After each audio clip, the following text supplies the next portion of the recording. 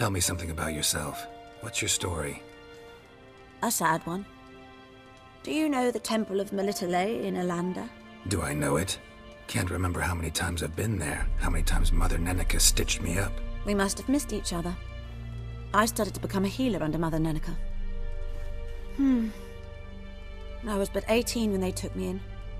An age at which teachings interest one far less than love. There was a boy, Goslav. He'd bare his chest to work. The novices couldn't keep their eyes off him, tripped over their own feet, dropped things. I left the temple for him. We passed a lovely summer together, and then he left. Neneke refused to take me back. My parents uttered not a word. Gave me a travel cloak and a small coin pouch.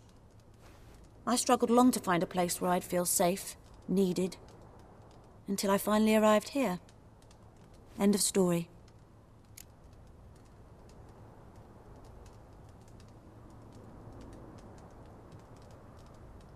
Got a potion for Lena.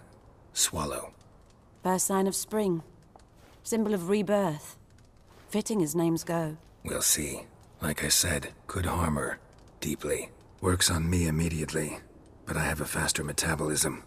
Effects won't appear in her case for a few days. Why'd you choose this in the end? Decided it was better than doing nothing. I like you, Witcher. Here. A small gift. For giving a damn.